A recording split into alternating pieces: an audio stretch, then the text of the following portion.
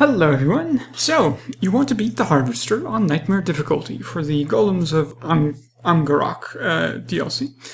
And I'm here to show you how to do it. I've done it a very specific way. There's plenty of ways to do it, plenty of strategies to do it. You can go on the wiki, the Dragon Age wiki, and there'll be a very in-depth list of what the golem does, what's the fight like, what all the little mechanics do, and many different ways to set up your character. But I just want to show you how I personally did it. I would highly suggest using a mage as your main character. So you can start a new mage or import it from Awakening.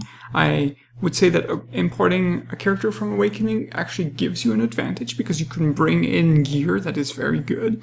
You can even bring in gear for your other characters that you have in the Golems DLC so that you can give them better equipment, which is very useful. And one of the things that I feel that is very beneficial from Awakening is importing very good armor runes that you can put on your armor. And a lot of potions. This is why I have so many potions. I have about 50 mana potions, delirium potions in this case, and they're very, very useful for this fight and kind of mandatory, especially for the tactics that I'm going to show you. And the reason you want to use a mage is because of the fight, because of the golem fight, the harvester fight. The way that I'm going to do it is going to be kiting it around, and kiting it is getting it to focus on one of your characters, and that character runs away, runs in a circle so that the golem never hits him, because the harvester does a lot of damage. I tried tanking it, and it is very, very difficult to just tank through his damage because he just damages you a lot.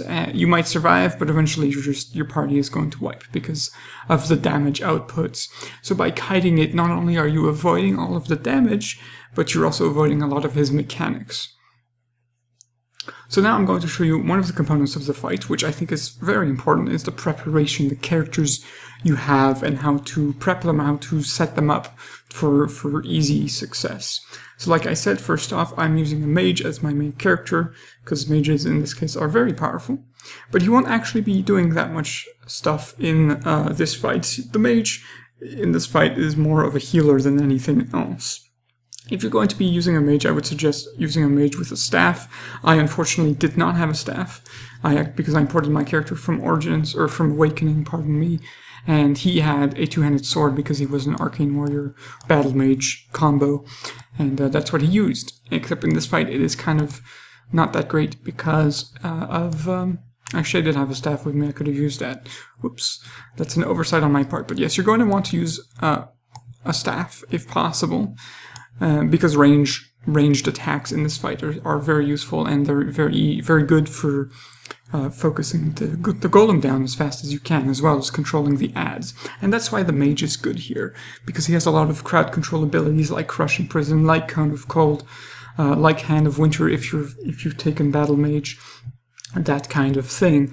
But in this case, he's also going to be set up as a healer. So let's take a look at the tactics I have set up for the mage.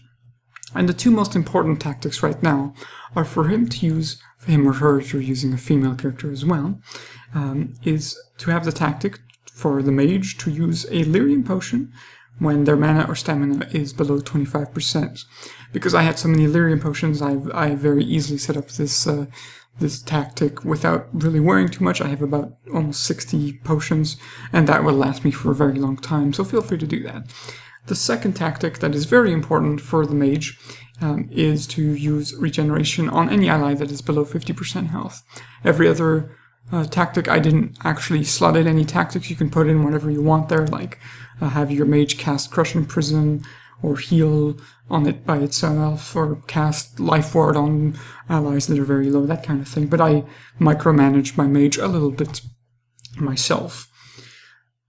And of course, you're going to want to make it a spirit healer. That's very useful because he has a revival, and that will save the fight. If something goes horribly wrong, it is kind of a way to catch up and make sure that things don't go horribly wrong. Because right now, in your default party, without any respecking, the golem has a revival spell, but in this case, the golem, if he goes down, the fight's kind of over at that point. So that's why I had my mage have a revival for sure.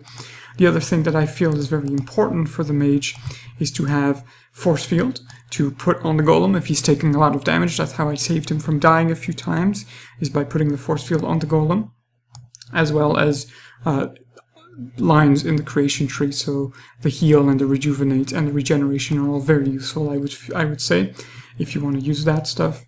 And a spirit healer, like I said. I took Arcane Warrior as well in Battle Mage because that's kind of the character that I played in Awakening and the character I played in the Golems DLC. And Arcane Warriors and Battle Mages are very tanky mages, which is useful. So yes, once again, I'll say use the staff for ranged weapons. But in that case, he's just going to be sitting in a corner healing. So let's take a look at Jarek, which in this case is probably the most important character that you're going to have, because he is going to do pretty much all of the damage in this fight. Normally, when you get him, he is a dual-wield rogue, but you're going to want to respec him. This is probably the only character that is mandatory to respec for this fight, and you're going to want to spec him as an archer. So let's take a look at what I spec'd him into. I gave him pretty much all of the archery talents, because I don't really know what I'm doing with archery. I've never really played an archer yet. But he is very, very powerful. The two main abilities that you're going to want is Arrow of Slaying, which is going to do a ton of damage, and Scatter Shot, which is very good for controlling the adds that come out. The arrow will bounce to all of the adds and stun them, which is vital, especially when you want to try and control all of the adds. And then all of the other talents to make his abilities much better. And then the other talents are kind of irrelevant, really. I took Legionnaire Scout to make him more, to make him stronger as well, more resilient to damage if he ever starts taking damage in the fight. And for his tactics, I basically set up the default archery tactics with a lot of tactics slots. For Jarek as well, because he is an archer, you're going to want to stack his dexterity as high as possible so that he does as much damage as possible, making the fight quicker and easier. And basically I just left him to do his own thing, but I made him focus the Harvester. So you tell Jarek to only attack the Harvester, and then use his scatter shot on, all of the adds that pop out. His Bronto, his pet Bronto, which he gets as a racial ability, is probably going to be the most important character as well, because of I used the Bronco as a kiter in this fight, because the Bronco actually runs faster when he's in combat. He is probably the best kiter for this fight, and he has a taunt, which is very, very useful, which I'm going to use a lot during that fight. The big problem with Jarek is that if he dies, the Bronto disappears. But the good thing about the Bronto is that if the Bronco dies, he can just summon it back again. There is a cooldown on it, though, and at one point during the fight, the Bronco did die. And that's when I freaked out a bit. But that's why you have Brogan, which is going to be your off-tank. The off-tank's role is to pick up the adds and control the adds and kill them, so that they're not on the main tank.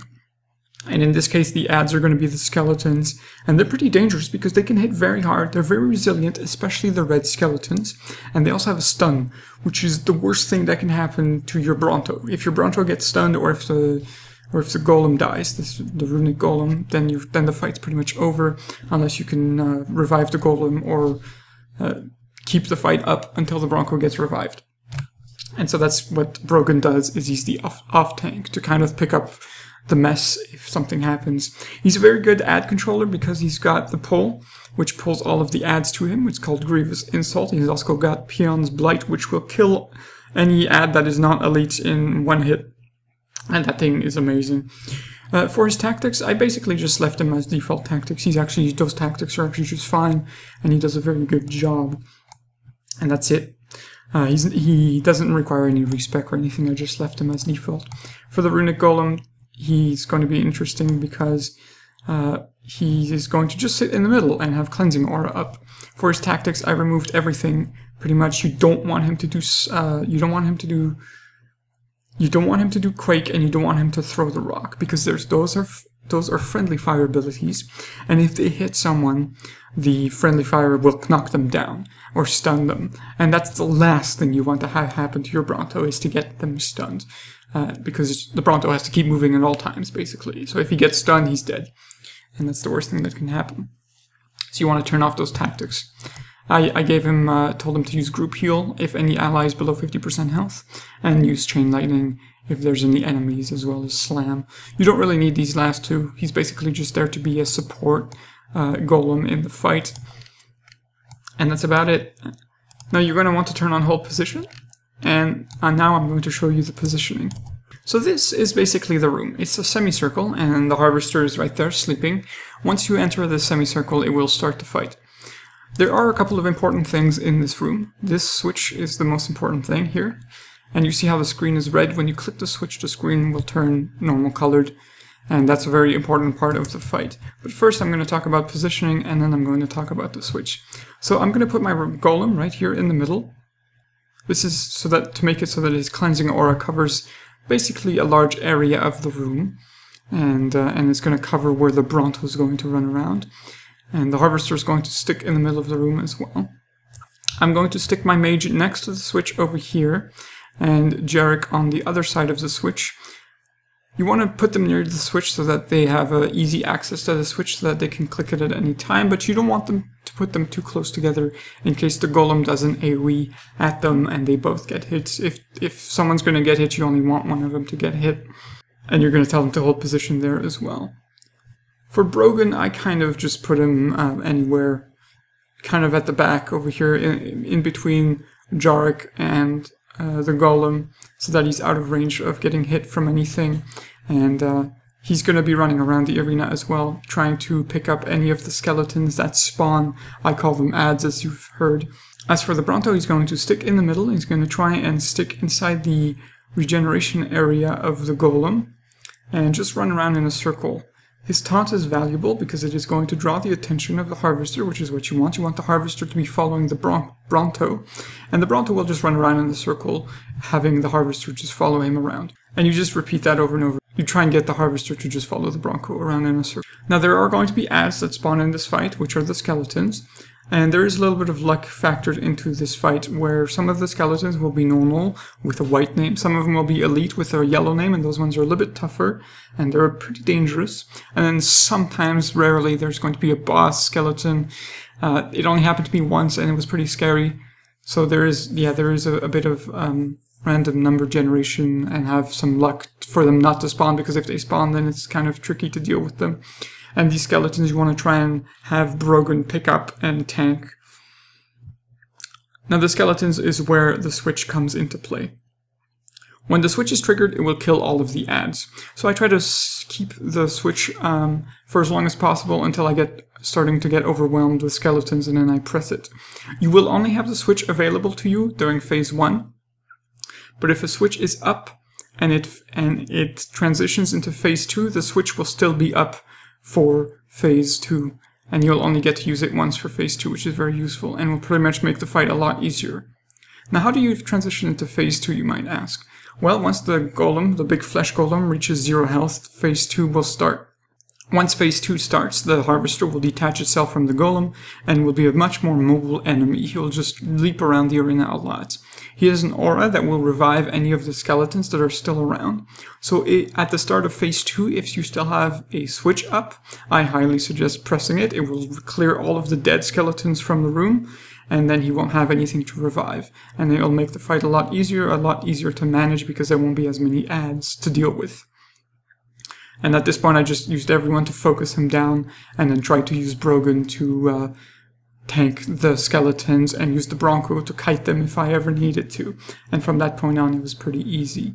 For the golem, you're also going to want to have fire weapons on, because it does additional fire damage, and these guys are made of flesh, which I think they're vulnerable to it. You can also stack the weapon enchants if you want. On my mage I have telekinetic weapons up, and it stacks with the fire weapons from the golem.